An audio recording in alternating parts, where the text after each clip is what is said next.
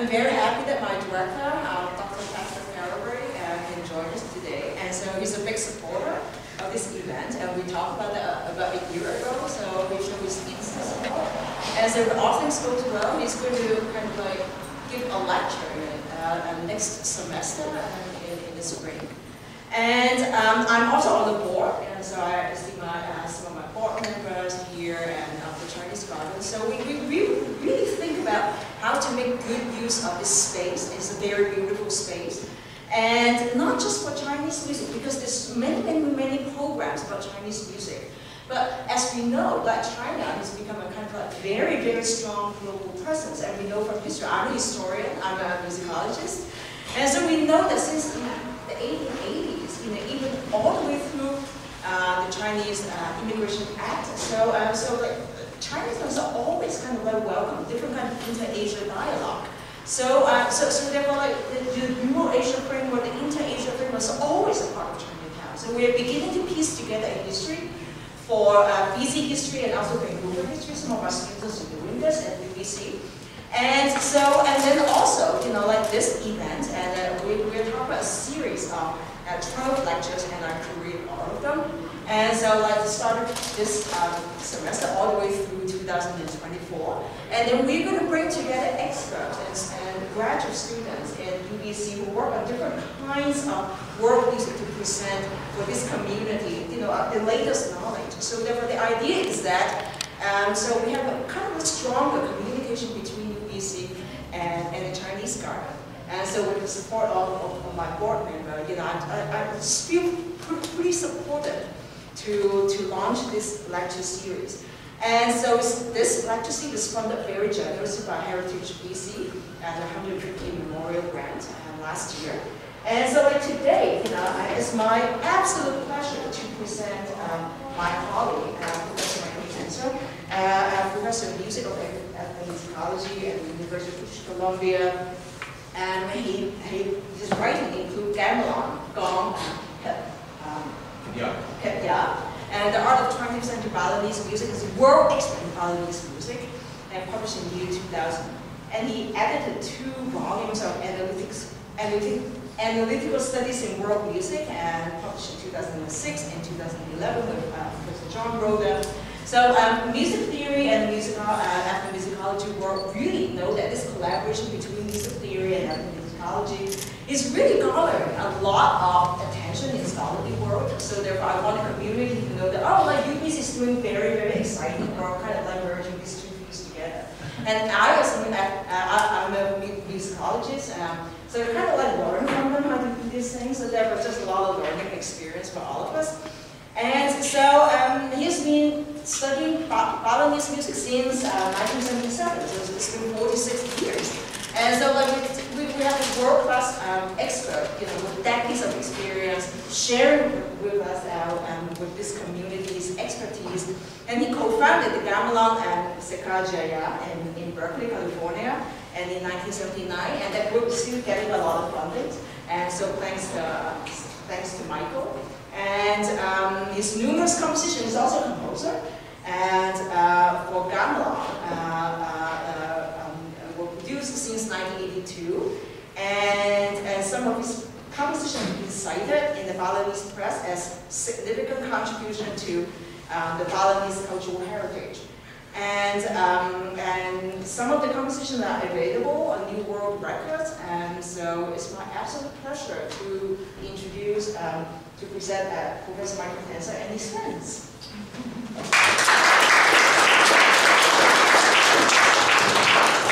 Thanks, Hedy. Thanks for coming out, everybody. It's nice to be here. I'm a professor, but I'm planning to do this in the most casual possible way.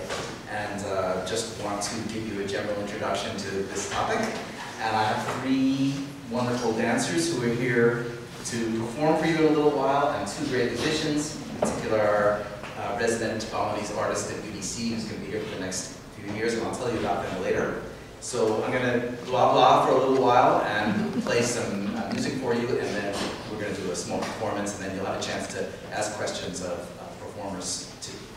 So, Bali is very famous in the world, and how many of you have been there? Oh, look at that. have no idea where it is. Don't be shy. Okay, well everybody knows this. And if you've been there, I'm sure you have seen Balinese music and dance because it's a very important part of their culture. And I'm going to give you some of my perspective on it, which goes back a long way. And I'll just get started. One of the reasons that that Hedy invited me to be here today is because I've been very active in promoting this music wherever I've lived throughout my entire adult life. And we have a gamelan group in Vancouver, which rehearses out at UBC. And here's a picture of one of our last performances a couple of years ago, just prior to COVID. And these are the instruments of a Balinese gamelan. And here are a bunch of Canadians, mostly Canadians, playing them. And some of the instruments are up here behind me right now. And so what I'll do to start off is, there's a drawing of the instruments, makes it a little bit clearer what the actual collection is. And so you have keyed instruments around the back, and you have gongs that are laid out horizontally as they are in the front row and along here. And you have these big hanging gongs. And it's and a couple of drums and a flute, and it makes a very intense, vibrating, pulsating bronze sound. And so I think what I should do first is just play a little bit and also put it together with the dance because, oops, come back. Because Balinese music is inseparable from dance and inseparable from many parts of Balinese culture, and there's no better way for me to bring you into it than to take you to the scene of a recent festival, a temple festival, that took place in the Balinese village of Pinda earlier this year. And this is a totally typical event. Every Balinese village has at least 3 main temples, and those temples go on a ritual cycle, and every year by the Balinese calendar, they have a birthday celebration, and for that, they almost always have some kind of performances, and the local public comes, they worship at the temple, but then they go outside at night and there is music and dance. And this was a particularly special occasion because the people who ran this temple, all friends of ours, decided to bring out some of the senior musicians who were all-stars in their day and get them to perform again together. And it's pretty spectacular, and this dance, Jaya, is a very virtuoso thing for both the musicians and the dancers. So I'm going to take you to the temple, let you see a little bit of what the scene is like, and play a little bit of the music and the dance, and talk about that, and then we'll go from there. So let's wait for the Wi-Fi to collaborate. Cooperate, I mean. Got a signal. Try that.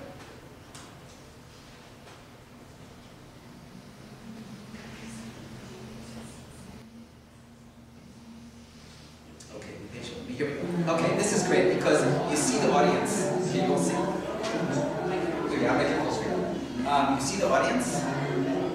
They're all dressed in their temple best, and there's an air of excitement, and they're under a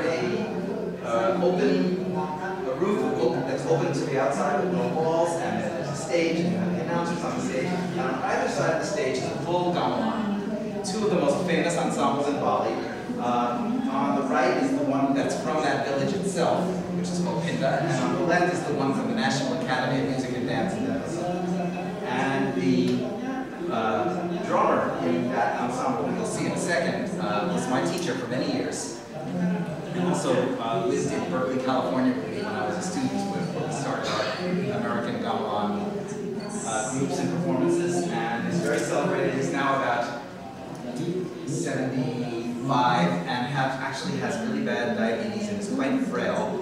But when they called him out to do this performance, he somehow regained all of his strength instantly and played brilliantly. And so let me just give you a little bit of a taste of the music, and I'll skip ahead to the dance. I can't do too much, it'll be too long. But you'll get a feeling for how the musicians play together. And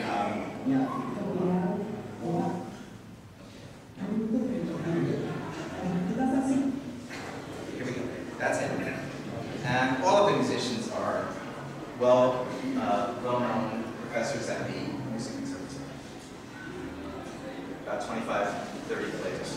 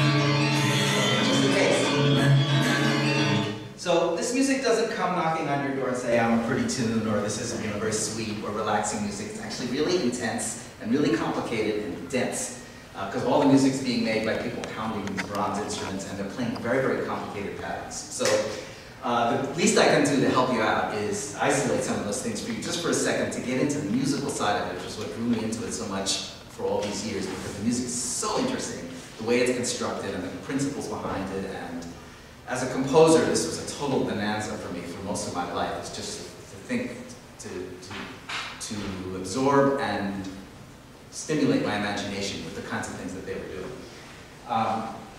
And I'll just focus on one idea that's very important to this music, and actually not just to this music, but to many kinds of music around the world, and that's the idea of interlocking.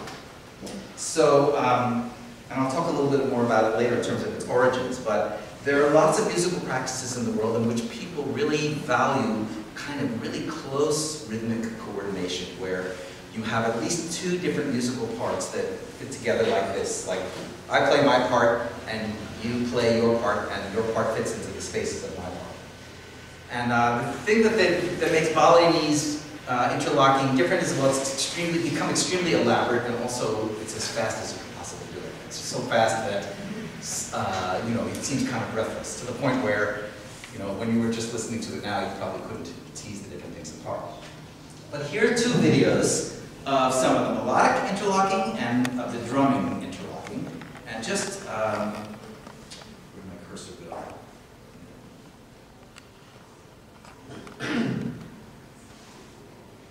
Okay, here's one of some of the melodic interlocking, and you'll see two people playing on opposite sides of the same instrument.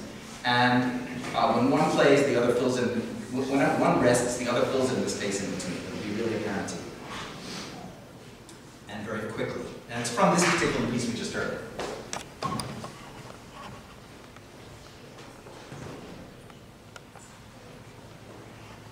This is a couple friends from mine.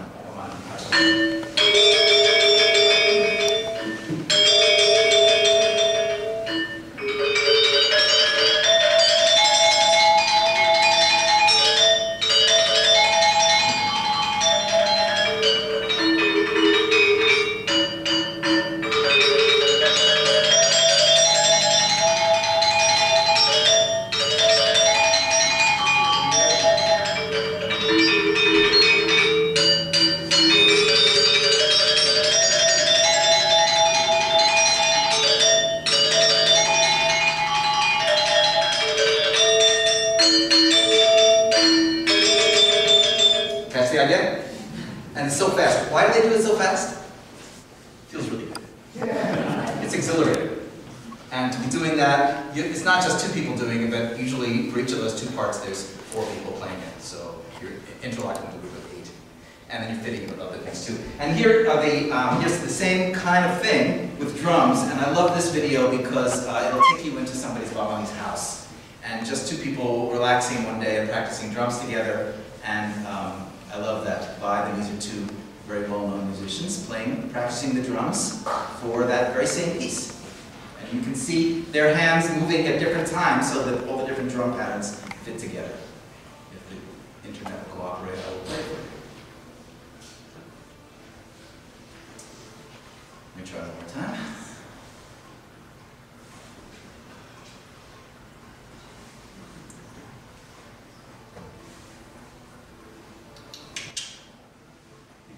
Here we go.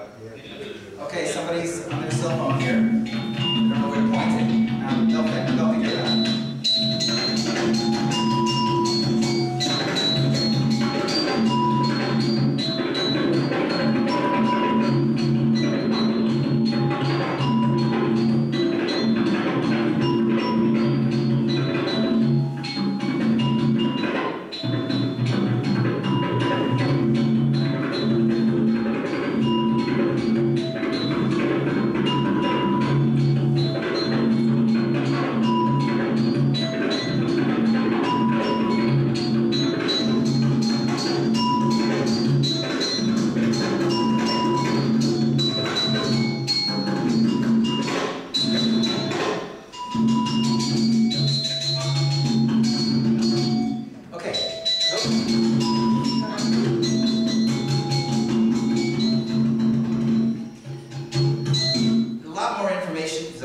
same thing there, the hands moving very rapidly in alternation. But a lot of what's happening in that video too is something that's much more than music, it's the vibe. It's the feeling of learning that music in the environment where most people learn it. Like there is a music school, but when you become a musician in Bali, you don't go for private lessons at your teacher's house or anything like that. You don't have to practice at home. All music learning is social. And it's just hanging out with your teachers, maybe with your parents or your older brothers and sisters, and absorbing the music gradually over a lifetime because it's heard constantly in your village at different rituals, and it's just kind of by osmosis. So I love that scene because it also reminds me of my own life when I was living there in my 20s and just doing that every day and learning music that way for many, many years. And, enough said about that. So, okay, so that's just a taste of the interlocking rhythms in the music and the feeling of being at a Balinese performance. I'll go back now and cover a couple of basic things for those of you that don't know. There's a map of Indonesia on the top right, and there's a map of Bali, and they speak mostly the Balinese language there, which also the Indonesian, because Bali is part of the Indonesian archipelago, part of the Indonesian Republic. Bali is 5,780 square kilometers, and so that's about maybe 1/200 the size of British Columbia, or a little bit more than that, I suppose. It's and the population is roughly the same. Bali has 4.3 million people, British Columbia has 5.1. It's one of 37 Indonesian provinces. And in Bali there are 9 regencies, which you can see divided up here on this map. Sorry if I'm blocking your view, so I guess I should stand in here. There are 9 regencies, and in those regencies, I don't know how accurate this number is, but something like 719 villages. And in the villages are broken down into sub-districts that are called banjar. And a banjar is the name of a village, subdivision, but also it's the name of a place. There's a banjar building. It's kind of like a community center, which is something we're familiar with in Vancouver. And in the community center are stored the gamelan instruments that are used for rituals or just for fun or whatever it is that the village people have decided to do over the years. And so if you do all the multiplication, small villages might only have 1 or 2 banjars, big villages might have 6 or 7 banjars, but we're talking about many thousands of gamelan in the island there, which is quite a lot more than the number of symphony orchestras in British Columbia. In other words, I'm trying to tell you that music is really dense in their social fabric, and it's constantly being heard and practiced. And ask any Balinese musician, and they will tell you that the music is basically religious music because it is inseparable from the rituals that they do as part of their Hindu. But it's not exactly Hindu. It has important origins in Hinduism from India. About between 2,000 and 1,500 years ago, there was a migration of Hindu scribes, priests, warriors, all sorts of people who basically colonized most of Southeast Asia during that period long ago, and their religion reached Bali. So even today, you can hear liturgies performed in Sanskrit, just like they absorbed them from India a long time ago. And there are many, many elements of Hinduism, but of course it didn't come into a blank slate. There were already all sorts of local practices, what we call animistic. That's what the anthropologists would call it, I guess. Practices, and so by now, 1,500 years later, the music, scribes, priests, warriors, all sorts of people who basically colonized most of Southeast Asia during that period long ago, and their religion reached Bali. So even today, you can hear liturgies performed in Sanskrit, just like they absorbed them from India a long time ago. And there are many, many elements of Hinduism, but of course it didn't come into a blank slate. There were already all sorts of local practices, what we call animistic. That's what the anthropologists would call it, I guess. Practices, and so by now, 1,500 years later, the religion is a very complex blending of all of these different cultural factors. Plus, later there was Buddhism that came, and Islam came down into the Indonesian archipelago in the 12th, 13th, 14th, 15th centuries, but for some reason, the Balinese didn't buy it, they continued. So Bali is an island of their own religion within Indonesia, which is actually, few people know this, is actually the most popular, has the largest Islamic population of any country in the world. And I think the population of Indonesia is, no, the percent is not. I think it's 80 something. And the population of the country as a whole is 280 million, which makes it the fourth most populous country in the world after the US, China, and India. In not in that order. And a few times at BBC I've taught a class on Indonesian music, and it's remarkable. Everybody knows a lot about Chinese culture, especially in Vancouver, and Indonesian culture not so much, because there hasn't been over the centuries that much migration from Indonesia. There's a couple of thousand Indonesians, as far as I know, that live in the Vancouver area, but we don't think of Indonesia as a big cultural force, and I'm not sure I know why. Indonesians just seem to be happy in their islands and don't move about too much.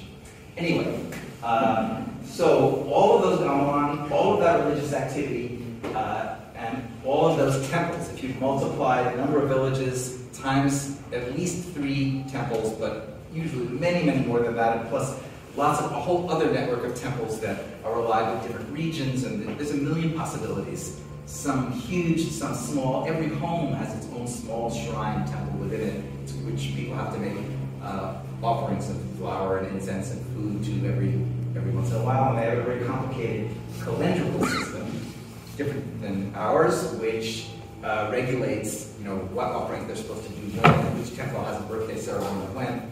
And so it's a pretty, most of my Balinese friends tell me that it's a hassle to be Balinese because you constantly are obligated to some ritual or other. And when someone like Rian comes to Canada, he doesn't know what to do with himself sometimes because he doesn't have any rituals to do. And so he gets to relax and read a book once in a while, which is nice. But it's a very, very structured way of life, which still goes on for most people. Anyway, okay, so here's some photos. I mean, this is the famous Bali that those of you who've been there, you've probably seen some images like this. You have a Balinese temple, you have Balinese women carrying offerings on their heads. On the upper right there, you have a cremation tower that's being burned. They cremate all of their dead. On the bottom left is a priest praying in the temple. On the bottom right is a cockfight, sometimes illegal, sometimes not. And this is the very rich heritage of cultural tradition that became, in the 20th century, the engine for, the engine for a huge tourist industry. And so those images that I just showed you have been even dressed up and sanitized a bit more with very fancy hotels and swimming pools and promotional literature that presents this image of Bali as this wonderful paradise. I'm not saying it is, I'm not saying it isn't, but it's definitely a real place where you have garbage and multiple traffic because it's small, so they can't fit all the cars on the roads, and you have terrorist bombings in 2002 and 2005. So beyond the image of Bali that is sold to tourists, there's a very real world, a rich, complicated world that's just as much a part of contemporary life as anywhere else. So, what I'm going to do, I know I'm going to run out of time really fast. So, the kind of gamelan that we listened to a few minutes ago is one of many, many types. Probably by now 25, 30, 40 different kinds of gamelan. What do I mean by different kinds of gamelan?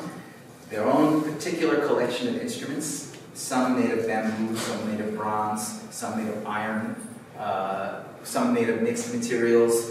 If it's its own kind of gamelan, it'll have a particular repertory that's for particular kinds of rituals, or it could just be a gamelan that's for fun. That's more of a 20th century thing, but anyway, they're very particular, and different regions will specialize in different kinds. So I just thought I'd share with you one other kind, which is a very ancient kind, probably goes back at least 1,000 years. And one of my doctoral students at UBC wrote a dissertation on it recently, and it's called Gamelan Gamelan. And it is, oops. Where's my, there we go. Okay. It is made of 4 wooden instruments and 2 metal ones.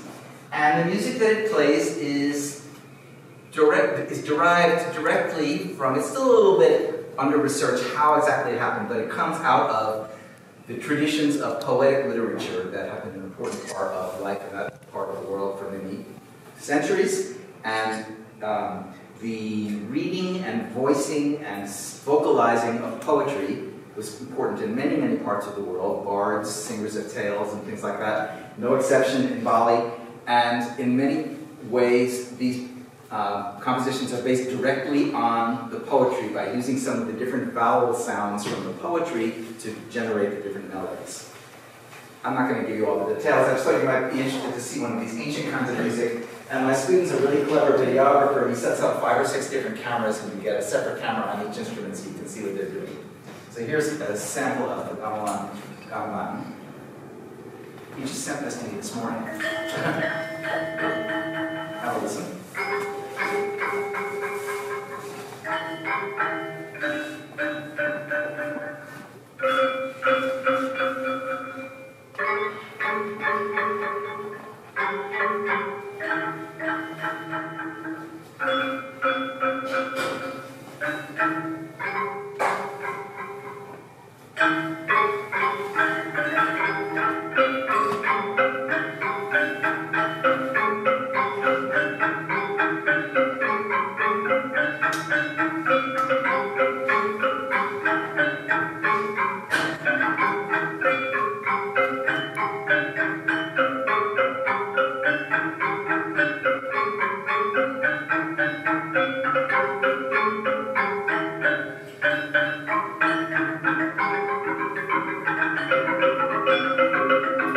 Look at the lower row, you see the instruments interlocking. You see the different rhythms interlocking.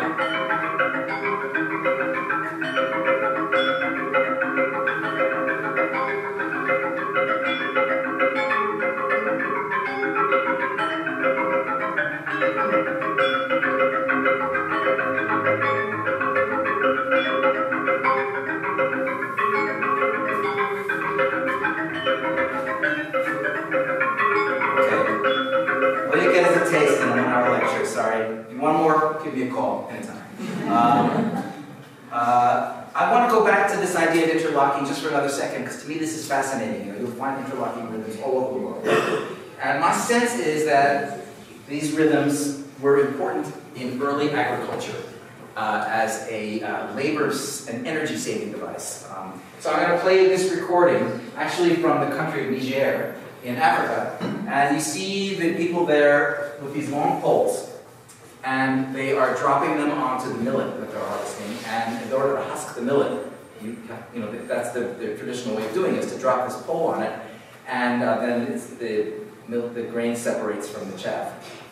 And it's much more pleasant to do when 7 or 8 of you are doing it, and then lost in the mists of time, I guess, how exactly, but people figured out that if they could synchronize in rhythm and not just play a simple, beat altogether, but do some kind of complex interrelating set of rhythms, that it became not only more efficient to do, but also really engrossing for the mind. It engages your body and your mind to always be coordinated with people in these ways. So check out these millet pounders from Niger.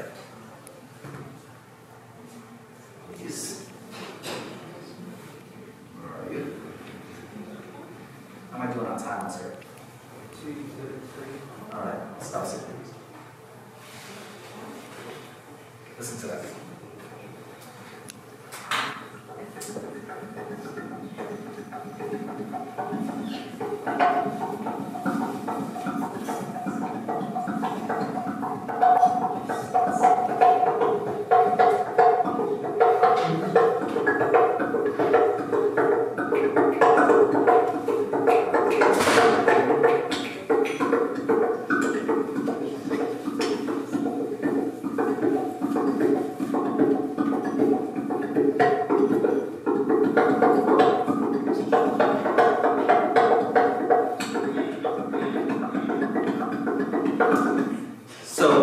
They do almost the same thing in Bali. They have different rhythms, but same idea. So that's some insight for ethnomusicologists like me, maybe folks like you too. It's like, where did musical rhythms come from?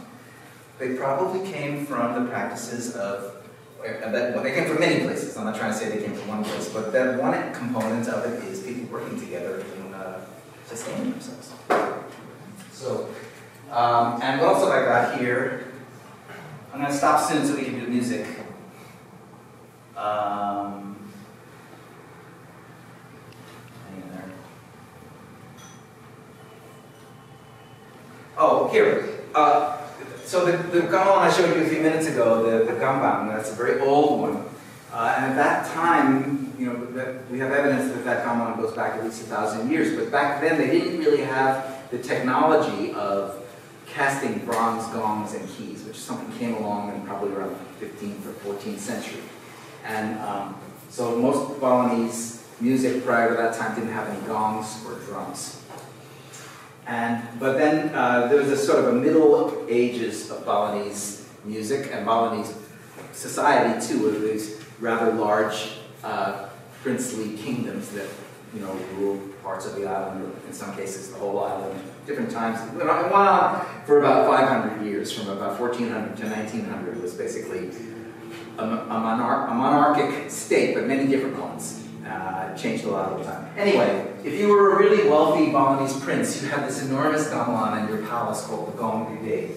Gong is gong. We actually get that word from Indonesian languages, and gede means big.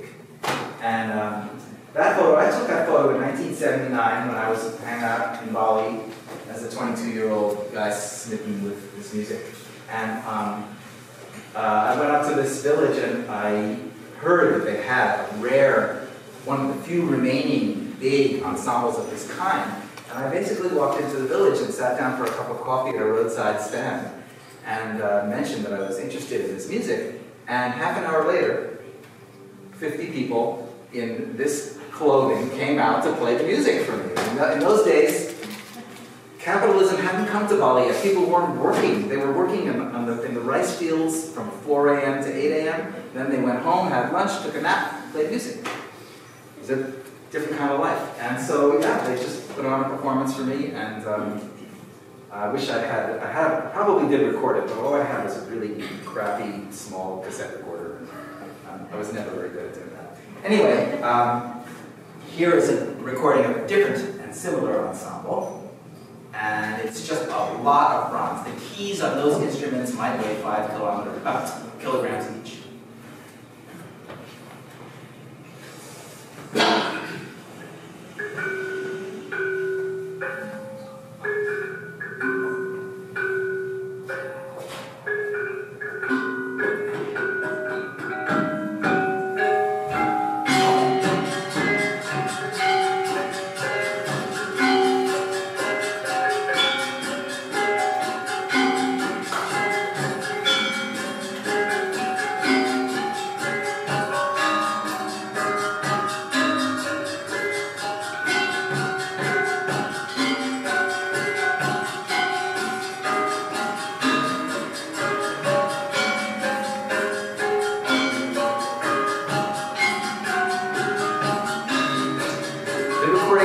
Justice to the volume and weight of the instruments. But anyway, so now you've heard a modern music, that's the first one I played for you with the dancer, and you've heard an ancient music, and you've heard a really ancient rice pounding thing, and now you've heard this was kind of from the Middle Ages. So now you know everything. And I think we should change topics now and just go to some performance, and we have a nice treat in store for you. And the acoustics in this room are not the right ones for gamelan. It's very boomy and echoey. But I guess we'll just do the best we can. I don't know.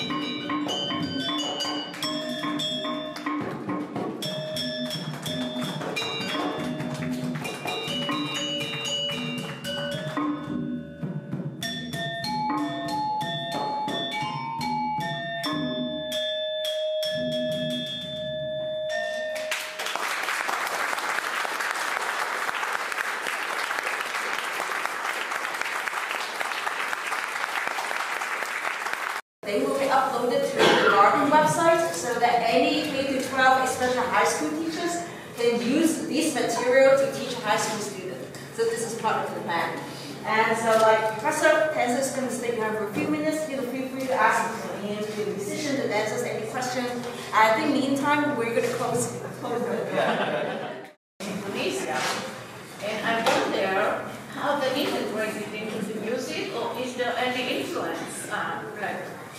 There's a little, like I was saying earlier, Islamic religion didn't really come into Bali, but there's some. There's some influence. You can find it in a few places, but basically no. In other parts of India, yes. In Java, for example, which is right next door, yeah, that's basically an Islamic region, but not Bali. Yeah. In the slides and in what's happening, most of the musicians that play publicly are men. Yeah. Do women play the instruments as well? In the 19th century and before, they did in the service of, sometimes the sexual service of the royalty. Then in the 20th century, it became a male thing, and now it's changing again. Now you have a lot of female musicians, and it's a big change after many, many decades. But women, their roles, the cultural roles of the different genders, male and female, basically binary conception in Bali, are specified. So women and men both dance. Men play music. Women are responsible for making most of the elaborate offerings that are given in the temple. So it's pretty divided up. But do women play on like at home with other women? Now they do. Yeah. Now they do. And there are also mixed groups now. And in fact, The gamelan group that I started in California back when I was in graduate school, which is still going on, Hedy mentioned it earlier, welcomed its first female music director from Bangladesh. So that was a really a milestone. I thought it was great. Yeah. To the dancers, how many years of training would you involved in Come on. Yeah. I was thinking that we would show some of the dance movements too. So we are learning from we are kid, like 5 years old. Yeah. So since there are no notes, are you able to replicate the same music by just listening? Yeah, you memorize it. The learning process for this music is so wonderful. Basically, it's all group, and the teacher comes to your instrument and plays it for you until you understand it, and then you just practice it over and over again. What if there is no someone is able to teach you? Let's say you watch a YouTube clip, Oh, like wow. the music. Are you able to replicate it? Yeah, I don't know. I mean, people do learn that way. Yeah, we have a guy we know did an unbelievable job. He told me in an email. He said, "If I'm not really good at much, but I am good at listening to the same musical fragment 10,000 times." So yeah, but traditionally you just learn face to face, note by note. And I want to add that UBC students learn this way, so week after week after week, right? Yeah. Is there changes in it that have happened over the decades? I mean, particularly just because of the internationalism that goes on, and well, the tourism industry, for example, brings other people, other ideas, other things. And I just wondered whether you're trying to see a sort of gradual movement and change, other than You want to answer that? in terms of the role changes, etc. How has Balinese music changed in the recent past? How has it changed in the past 50 years or 40 years? Well, it's a lot of influence from many kind of music around the world.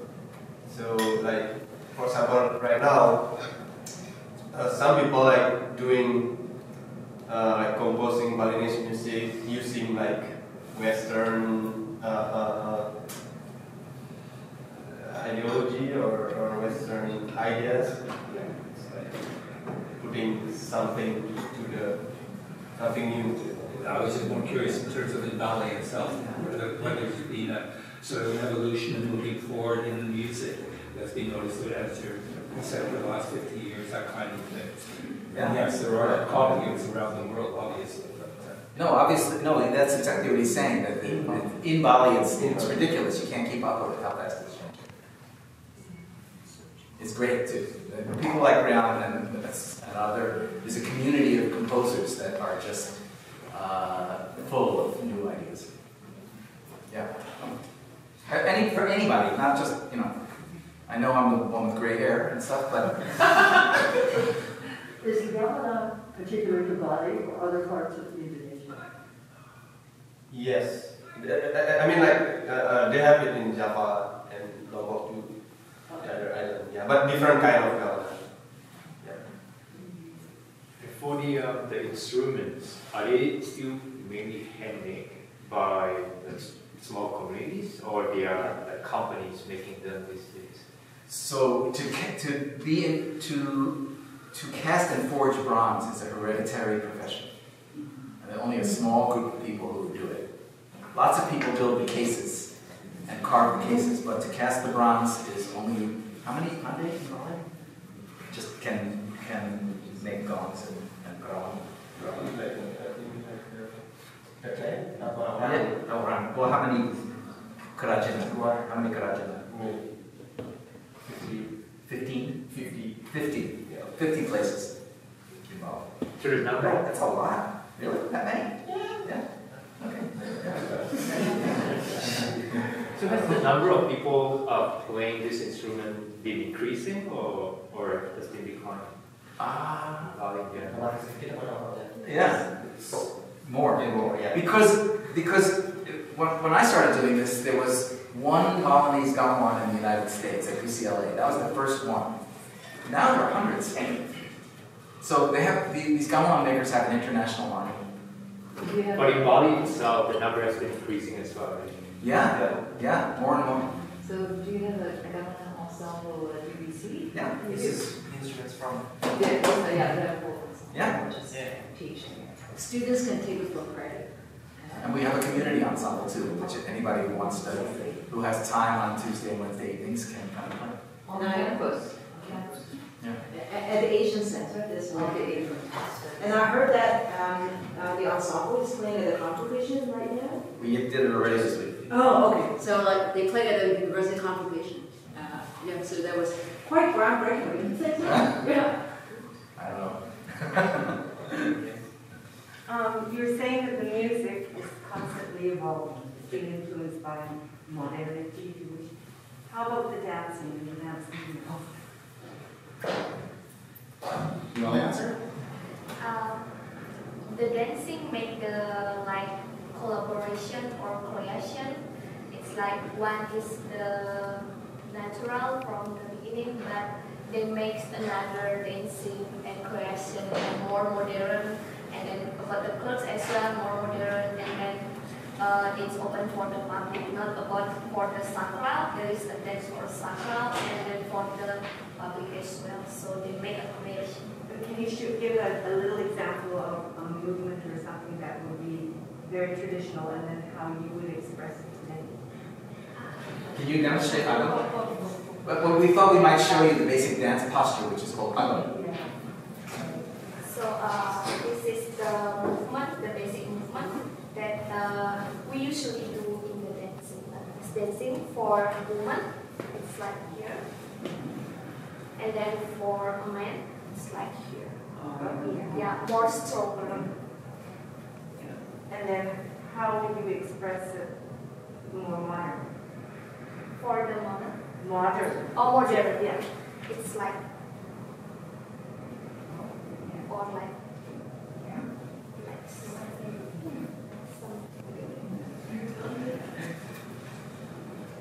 Can you explain the eye direction thing? the eye direction. Yeah, like you do that. Okay. For the woman, it's like here and smile. For the man, it's like. but the thing about this Lidet is that it's actually not whenever you want to do it. It has to be precisely before the gong. The big gong that ends the melody, so it has to be in rhythm with the music.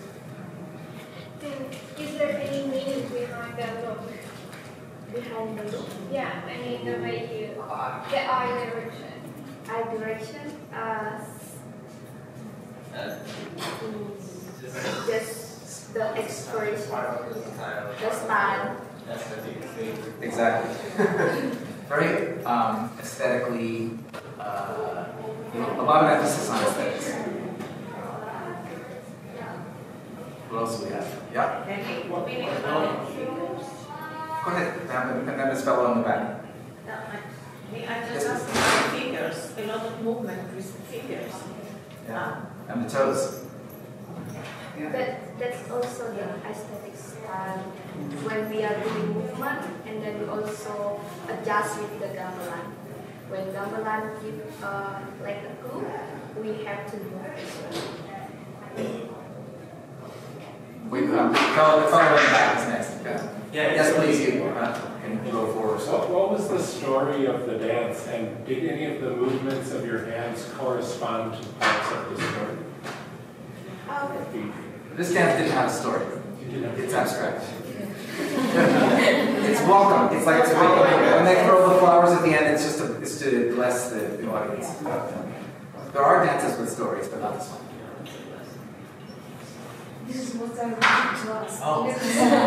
The gestures have the meaning the same as in into dances. So that each gesture has some specific meaning. So it's not the same, right?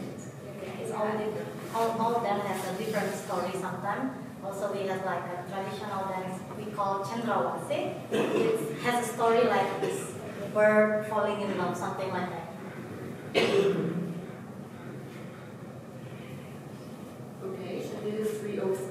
So